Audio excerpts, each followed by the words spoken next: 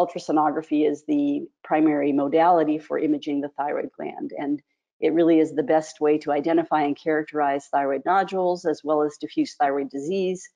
Ultrasound is routinely used nowadays for guiding biopsies as well as other procedures. We won't go into those very much today, but I'll talk a little bit more about that later. Ultrasound allows for objective monitoring over time and follow-up of thyroid cancer and other disorders.